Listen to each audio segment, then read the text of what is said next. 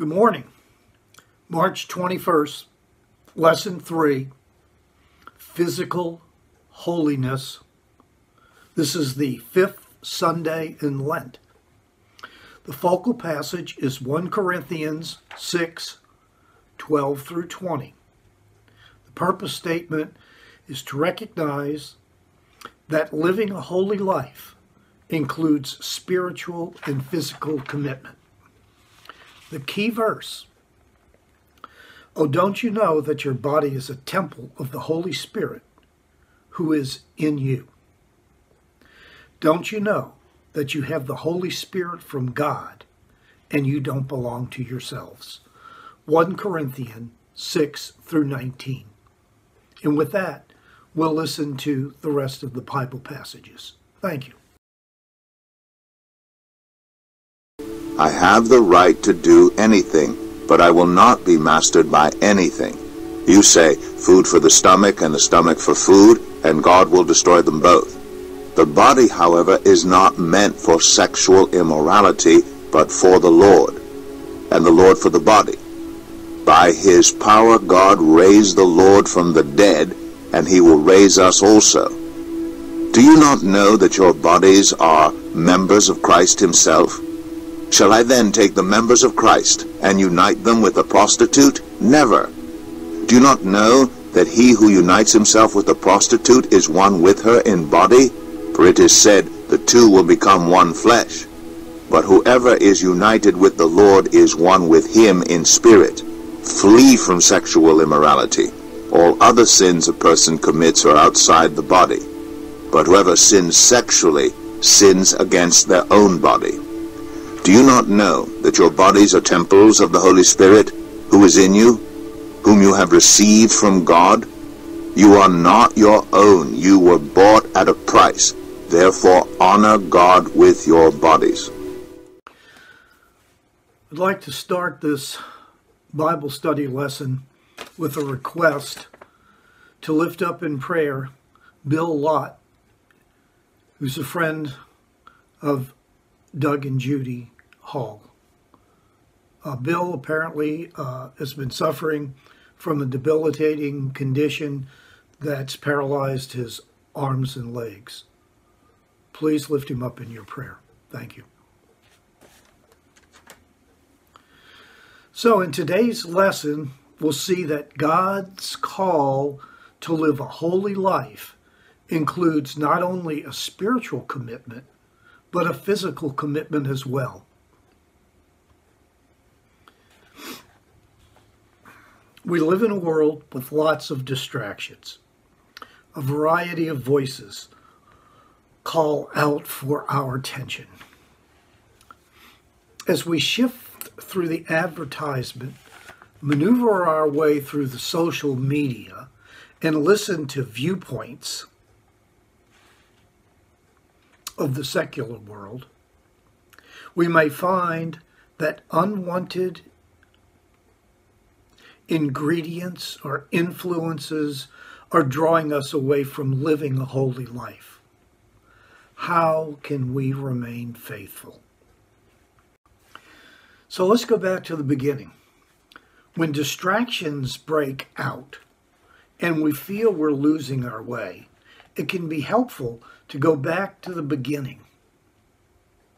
In our Christian life, this means going back to the creation story and remembering our special relationship with God. Only humankind is created in God's own image. Genesis 1:27. It also means going back to the beginning of God's relationship with the chosen people. God said, "You must be holy because I, the Lord your God, am holy." Leviticus 19:2. Jesus looked back to the law of Moses when he identified the two greatest commandments. First, love the Lord your God with all your heart, all your being, and all your strength. Second, you must love your neighbor as yourself. When we go back to the beginning, we remember that we're bearers of God's divine image in the world. We remember that we're called to live holy lives in relationship with God, who is holy. We remember that we're called to love. This call to love, this call to holiness, is all-inclusive and spiritual and physical. Our bodies are holy, created by God. The Holy Spirit resides within us.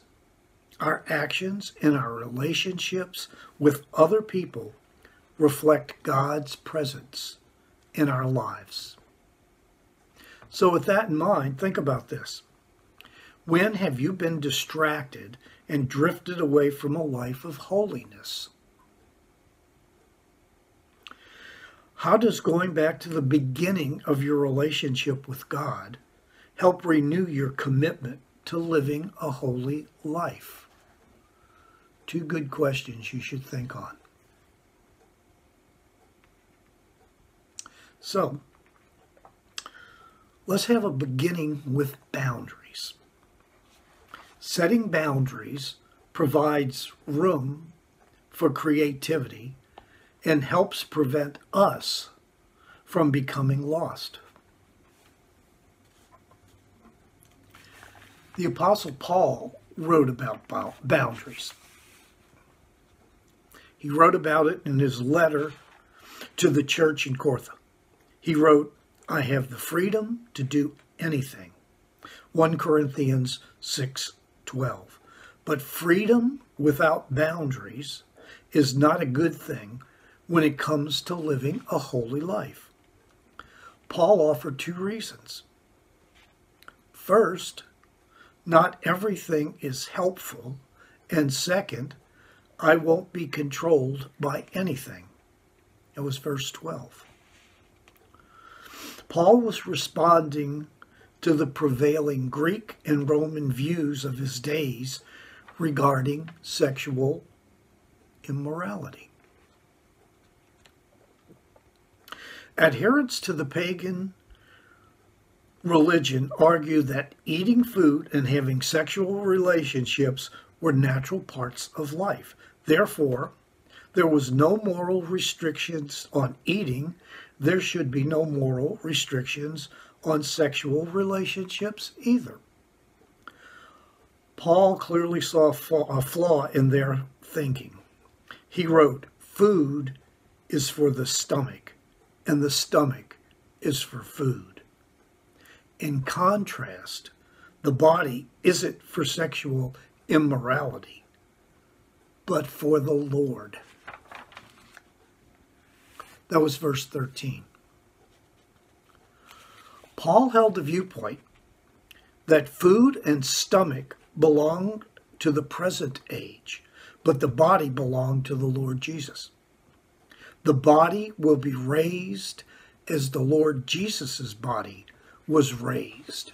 That was verse 14. Paul again went back to the beginning, all the way back to the story of creation, and quoted Genesis 2:24.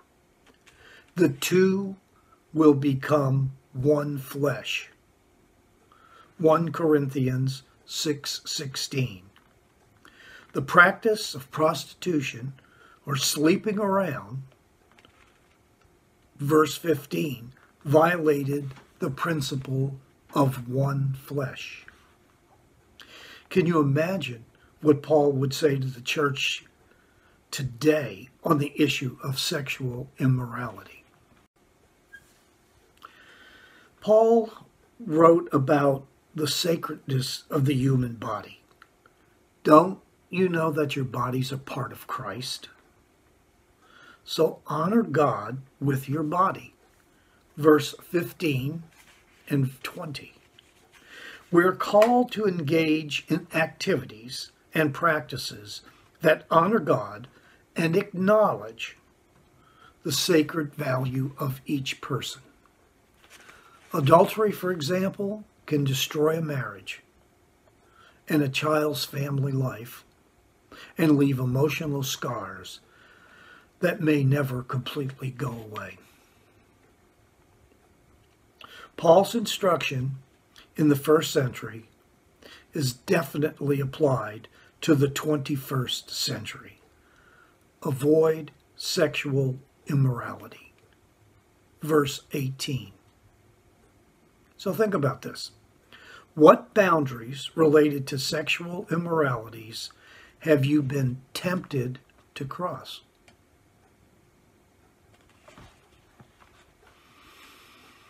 So let's talk about Paul's boundaries. Paul's question may stop us in our tracks. Don't you know that your body is a temple of the Holy Spirit who is in you? 1 Corinthians 6:19. It reminds us that God is always with us. It helps us understand that God's call to a holy life is all-inclusive, spiritual and physical. Paul offered two guidances or boundaries. Paul expressed his first boundary by writing, I have the freedom to do anything, but not everything is helpful. That was verse 12. Then Paul expressed his second boundary. I won't be controlled by anything. Verse 12. Paul declared that he would not be controlled by the immoral desires of the flesh or immoral values of the surrounding culture. He would not give in to any temptations that would bring dishonor to the body and God. It's an awesome calling to be a dwelling place for the Holy Spirit. It's a great gift to know that God is so close to us, that God's presence is always within us. So ponder this for a minute. How is Paul's statement, I have the freedom to do anything, but not everything is helpful? And how do you resist being controlled by distractions and influences that are against the will of God? There is an off switch on your computer, your phone, your tablet, and you don't have to answer everything on Facebook or Twitter without thinking. So let's talk about a dwelling place. In his letter to the church in Corinth, Paul reminded his readers that their bodies were dwelling places of the Holy Spirit. He admonished them to avoid sexual immorality, for this brings harm to the physical body and to the church as the body of believers.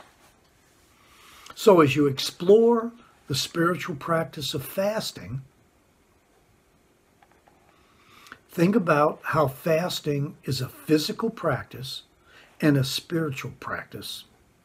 Reflect on what it means for you to live a holy life, physically and spiritually.